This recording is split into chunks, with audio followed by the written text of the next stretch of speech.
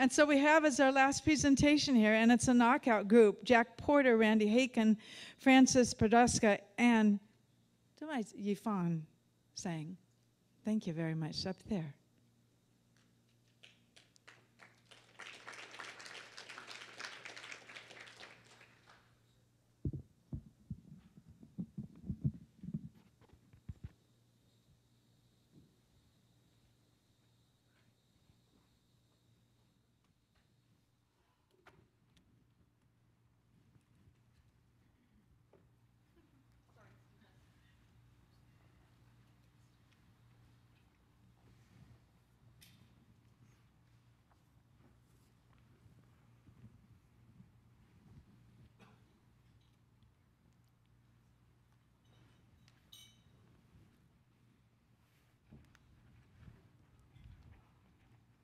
All right, well, I'm Jack Porter, and our talk tonight is really about the power of purpose. And in the tech industry in general, but in Silicon Valley specifically, there's been a major power shift. And that power shift has really affected the startups in like 4 or 5 different ways. And so that's what this discussion is going to be about. And we're going to start by talking about what it's been like to go from the dot-com to the lean-com. And Randy and I we're very active as founders in the dot-com era and investors in the lean-com era. And Francis have been in the lean-com part of it. So we're going to start with you, Randy. You were involved in both pieces of it. Give us a feel for what it was like and what kind of power shift did you see as you saw that shift from investor to founder, from dot-com to lean-com. So I'm the old guy, huh? Yeah. Okay. Okay, yeah, I'll kick us off on just some thoughts about having lived through a couple of rounds of Silicon Valley. I got started in '88 at Apple, so I've been around since '88 in the Valley. I guess, first of all, just being a founder during the early '90s, mid-'90s, the concentration, if you think about it, the concentration of venture firms and angels, those that were kind of providing the fuel for power in the Silicon Valley, was much greater than it is today, because as you heard just in the last talk, the democratization of investment, of social power, and all those things weren't around then. So Sand Hill Road was really, I think almost every venture firm was located on Sand Hill Road, with a few notable exceptions. And then eventually you actually could see over time, one by one, the VCs say, well, we're not going to be at 3000 Sand Hill Road, we're going to go claim our own stake. And it kind of expanded. And now you have University Ave has several very, very well-known VCs in Palo Alto. You've got VCs in Redwood City. You've got VCs in San Francisco. And it kind of just expanded. A little bit the democratization of the venture firms. But also, if you think about the angel community at that time, was very concentrated in a few maybe former founders and a few people who knew enough about investment in early stage that was one of the key things. The other thing is, if you think about it, just the cost of a startup in the 80s and 90s was considerably different from today. I remember one company I was on the board of in the 90s called eCircles, which actually did fairly well. They were acquired by Classmates.com. I remember the servers alone, just to get them started, were millions of dollars. And that was the big issue. Where are we going to come up with the money just to, we're exploding with users and we can't keep up with servers. So today it's a very different story. And I think also not only all of those changes, but the relationship back then was very different. So I remember I teach at Berkeley and Cambridge in the UK, and I remember students a while back would ask, the typical question in my class on entrepreneurial finance would be, well, how do I meet an investor? And the only thing I could think of 10, 15 years ago was go to a conference like this, stand by the door, and when Jack Porter walks out the door, grab him. You know, but now if you think today about how democratized that process is, my wife is sitting on the couch watching Shark Tank. She knows more about term sheets than the average angel or VC did 10, 15 years ago, in a funny way. So it's been completely democratized. Yeah, definitely so. Francis, how about you? How's this change affected you, being kind of one of the LeanCom founders? It's a massive change. I thought Randy's comments were really good to provide some context. I wasn't around in the 90s here in Silicon Valley. I was in school. Let me just provide a little bit of background about what we do at Everest. A couple years ago, I graduated from Cornell, and I came to Silicon Valley for the first time, and I had this vision for how to use technology to unlock human potential. The company that we ended up founding, Everest, helps people achieve personal goals. And our vision was that everyone has things that they want to do in life, goals, hopes, aspirations, desires, dreams, but people really struggle to achieve them because they lack organization and support. So most people don't write down the things they want to do. They don't have a process to figure out what steps to take or to fit these steps in their busy lifestyle, so they need a tool. So we thought we could build that.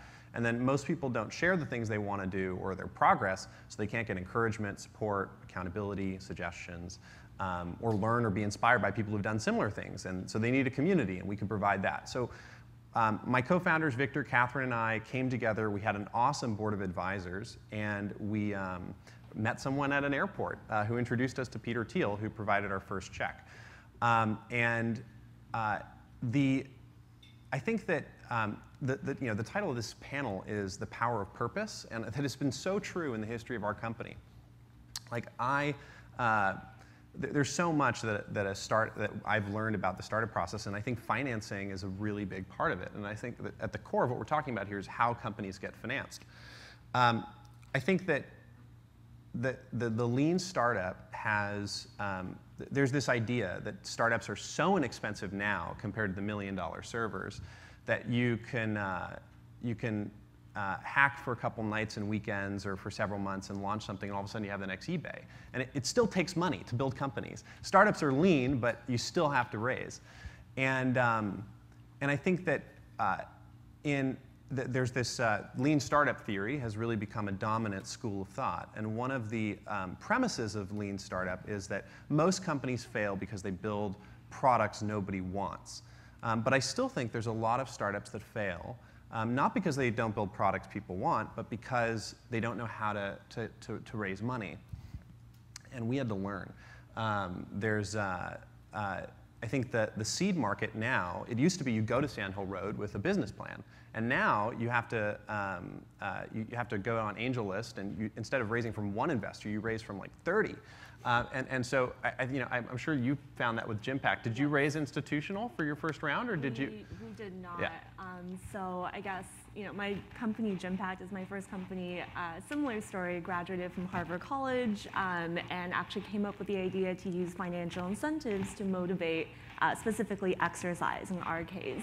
And we have an app in which people actually get charged for not exercising, and it's paid for by the people who do exercise. So a very, very specific application of that. But we had a very similar story in that my co-founder and I both were non-technical to start with, and we both learned, me design and him iOS development to actually code our first version together. We didn't raise any money to start. We launched the product completely bootstrapped. Yep. But once we started getting traction, that's when we realized, okay, we actually need money to hire people, hire a better designer than me to actually build the app and make it scalable for the users. Right. Yeah, my companies were all supercomputer companies, so we didn't get to do that. So you guys were both in the lean area. One of the big things about lean is, this transition from the founder coming up with the idea to the customer coming up with the idea are very engaged. I mean, in all of my career, it was one of these deals where literally I'd be in development of software for 2 to 3 years before I ever let a customer see it because of my IP concerns, and then I'd bring it out and hopefully they liked what we built. Very different model today. So what does that look like today, and how did you guys do that? Yeah, I guess we have a very interesting way that we started GymPact. So it actually started as a project when we were in college. And we started out by using a completely paper prototype, no technology whatsoever. Worked with a couple of gyms in Boston, used sign-up sheets. and recruited people from Craigslist to test out this idea. Because I think for us, the lean methodology was proving out the most riskiest assumptions without any tech build. And we think that we could do that, and I think a lot of companies can do that. Our biggest assumptions were, would people actually sign up to be charged for not exercising? And if they were charged, would they still want to continue to use this product? And finally, would people be motivated to exercise using these incentives? And we built the entire thing with gym partners before we built the technology. That is a classic lean startup story. That is amazing. I'd like to provide a slightly contrarian opinion, slightly different. Now, all companies are very different in this respect. But so, the classic lean startup model is you launch and you iterate and you iterate and you iterate and you learn from your customers. And the whole idea is you want to fail as early and often as possible because failure is learning and learning is progress. That's very non-Churchillian. Failure is not a good thing, right? I think Churchill would. I come much more from the Churchill mentality towards failure, which is that you can have a lot of setbacks, but oftentimes you just have to keep going. And I think that if you let's take the car analogy because we're talking about Tesla earlier. If you tried to launch the Model T today, it wouldn't work, right? You have to launch if you're going to start launch a new product in the car space. You have to launch a Tesla. The bar is so high for the production quality of the experience that you need to provide right out of the gate that you can't always go recruit your first customers on Craigslist. And so in the lean startup, they have this acronym MVP. You have to launch a minimum viable product as quickly as possible. But I think we have overstated the V, right? V is getting higher and higher every year on the internet. And oftentimes when you launch right out of the gate, you're condemned by your metrics. You almost need to be viral from day one. You need to be like Mailbox, where they were acquired by Dropbox 3 weeks after launching because they had built a viral loop before you even got into the product. So I think that there's something there in in terms of how you test ideas. You can certainly learn a lot from your customer, but there's a lot that you can do before you launch to sort of guess how they'll react. I think firms like IDEO do a really good job of that. They use qualitative insights instead of quantitative after hitting the big red button and spending one of the issues, though, is I think, because we're here in Silicon Valley, so 80% of probably the discussions that occur at Churchill are technology. But if you take it broader, you can't always build a lean, you can't always use the lean model if you're going to have innovation and breakthrough in certain spaces. So I think it works for the example that you gave. It maybe works for Everest, but I'm not sure about some other areas. However, the innovation of Kickstarter, or what Kickstarter represents, I think is fascinating in this context of the power shift. Because if you think about Kickstarter, it's not really crowdfunding. It's really early product funding. And there's a great example, a case study on Honest Tea. How many people know Honest Tea and Seth Goldman, who started that? Where in the case study, which is used at universities all over the world, in the early 90s, mid-90s, Seth was already tapping customers to pay for the development and production of his product before that was even in vogue. If you look at Kickstarter today, it's enabling thousands of ideas to come to life.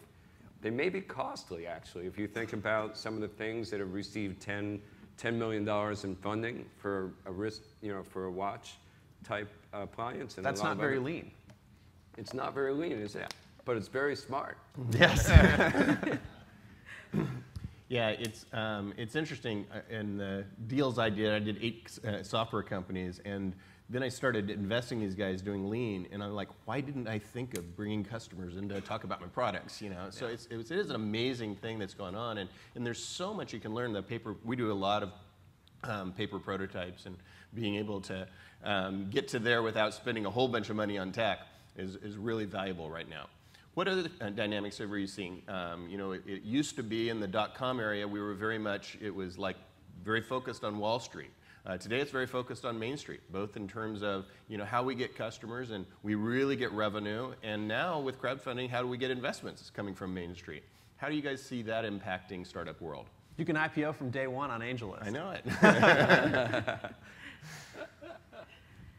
So Yifan, why don't you take that one? Yeah, so I think the shift from Wall Street to Main Street is mainly about the customers and being able to build something that customers want. So I think it's very much in line with the lean methodology where, you know, rather than trying to go out and build something that's conceptually, like in the founder's head, this amazing thing, it's about going out and actually making sure that people want it. And for us, I think we've always focused on that from day one.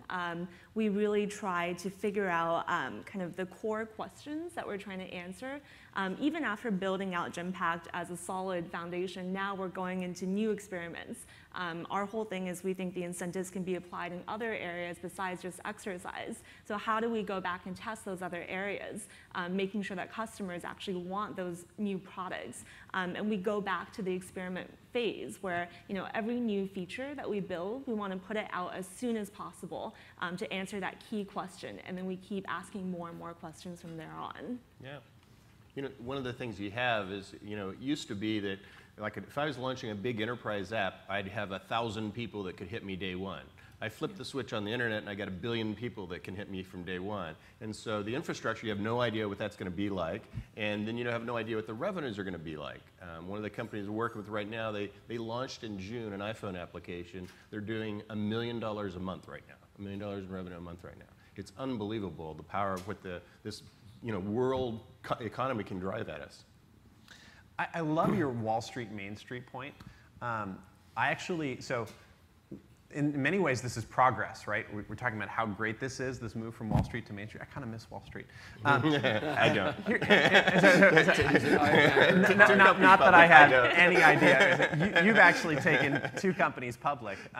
But I think the nice thing about the way the 90s worked is that the venture capital industry needed to think really big. And I think with a lot of these companies that raise angel funding, break even, and they're lean and they're great companies, but they don't need to think from the beginning, how does this become a $100 billion business, right? And that led them to Wall Street. And I think that the structure of the capital markets is something Randy knows a lot about, and I'd love to get your takes on this, but it really frames how entrepreneurs start, right? And the nice thing about the 90s was, hey, yeah, we're going to invest in 100 companies, 99 of them are going to totally fail, but let's find the craziest ideas we can because look, we need to think big because one thing is going to have to return everything else. And I think that those days are largely gone, and that's sad. I think that one of the dangers of the lean startup is if everyone needs to be really, really lean, right? You can't bootstrap Google, right? You end up starting things that are easier to prove traction on, easier to validate your business model, and so you tend to focus on smaller markets and smaller problems instead of big, hard problems. And the entrepreneurs that I admire, like Elon Musk, goes and finds the hardest problem he can and attacks it like a lion. And I think that boldness is something I miss from the swashbuckling we can do anything days of the 90s that I never got to experience. I'm an entrepreneur born in the wrong era. That is a negative. How many in here are in the venture capital industry? Oh, good. Okay. Now we can say anything. Yeah. Wait, how can we have a Churchill event without venture capitalism? I often tease people at parties when they ask me, you know, what's my background? They say I'm a recovering venture capitalist. And it's to this point that in the 80s and 90s, and mid-90s is when I founded Outlook Ventures, which had a 12-year run. And then at the end of that run, I started realizing how that industry was getting so bent out of shape chasing Wall Street and chasing returns. And I really love what I do now as an angel because I can just work with a couple of companies at a time. And this phenomenon that you're talking about, the pressure is not on how do we get to the next phase, to get to the next phase, to get to the next phase. It's about pleasing the customer, and knowing that there are companies out there that have the distribution set up or have the foundation that we can sell to. If we need to get bigger, they can take it to the next step. So you've got a lot of entrepreneurs today that don't feel like they need to create the billion-dollar company. They're happy just filling a need in the market and then wait and see what happens. But do you think selling to Google, like a year in is necessarily a good thing for entrepreneurs to? It is if the alternative is to go out of business. Oh, that's true. and so I think that's one of the things we have now that we never had in my career. In my career, you had to hit the $50 million, $100 million exit, and there was no exit at 5 million and at 10 million. So if you got to product market fit, you got a great team together, and the customers didn't pick up, you were just hosed. There was nothing you could do about it. Now there's a great market there. And I think it differs by the person. I mean, if we ask for a show of hands, how many would be happy, to cash out after a few years with $20 million? Some people raise their hand. If you said, how many want to create a billion-dollar company? Some people will raise their hand. So it's really your constitution. It's what drives you personally, what impact you want to have, and how much time and sacrifice you're willing to put in. Perfect setup for the last part of this, which is one of the big changes I saw was this change between mercenaries, and I guess I'd be in that role, and missionaries. And I think that right now, one of the things that you do see with young startups that I really like, I actually like that attitude of going, I want to swing and hit a home run here. Yeah. And so they're not just missionaries around their contribution and things like that, but around their passion in their life. And so, they want to change the world, and I love that. I think that's actually a neat part. So you had that one, so why don't you pick that one up? Yeah. Well, it actually ties in directly to the link between what we were talking about earlier is a lot of the lean mentality is you try to build a product that customers want, but the famous Ford line is, if I built what people wanted, they'd ask for a faster horse, right? I think of it almost like the debate in economics between demand side and supply side economics, right? A lot of lean startup is trying to find out what are problems that people know about and are willing to pay for, right? And so like you tend to find the stubbed toes. It's like, damn it, I just stubbed my toe on this, and I'm like Cisco, and I'm stubbing my toe on this, and like fix my stubbed toe, and I'll pay $50 million for that. The visionary company has to like play chess and think a lot of steps ahead, or sort of like Steve Jobs, like tap into this deep empathy for a problem or that is hard to explain, almost ineffable, right? But those missionaries, as you put it, they're not motivated by building. Solving problems people know they want. They're trying to solve the problems that they're trying to build a product that people don't even know they want yet, but when they see it, they'll go, oh my God, that's amazing. And I expand on that. There's a lot to say. But I think I actually disagree slightly with what you're saying to provide some other perspective. I think that the difference here, there's not kind of this binary difference where if it's a big problem, it necessarily needs to be a big solution or a very expensive solution. I think there are many big problems where you can have a very simple kind of lean solution to go after that. I actually think that when it comes to missionaries, what I see are people who believe in solving the big problems rather than the small problems. But the method that they go about doing it, for some things, like Elon Musk and Tesla, like that is a really huge solution that needs a lot of capital to go after it. But there's many other people who go after the small, elegant solutions. And I think the lean methodology is very applicable to those. And to add on to that, I think Lori was talking before about social entrepreneurship and giving you lots of examples, Kiva and several others. And there's a huge shift to that, as well as what you guys are talking about. And if you think about it, a big part of that shift, it's a shift in consciousness. You can see it even in corporate leadership, right? That's happening with corporate social responsibilities become a very big issue for large companies. Social entrepreneurship is sort of the hot buzzword today. So why? One key reason is in the 08-09 financial disaster global meltdown, I think a lot of people lost their jobs. They had a lot of time to sit at home and think about how can I have a life of purpose, to come back to the topic here, how can I have a life of purpose and something I can be passionate about?